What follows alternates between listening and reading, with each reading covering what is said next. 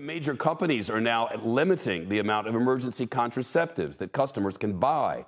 CVS and Rite Aid setting a 3-pack limit on emergency birth control pills, including Plan B. Both companies report they have enough supply, but in a statement, a CVS spokesperson wrote in part, to ensure equitable access and consistent supply on store shelves, we've implemented a temporary purchase limit.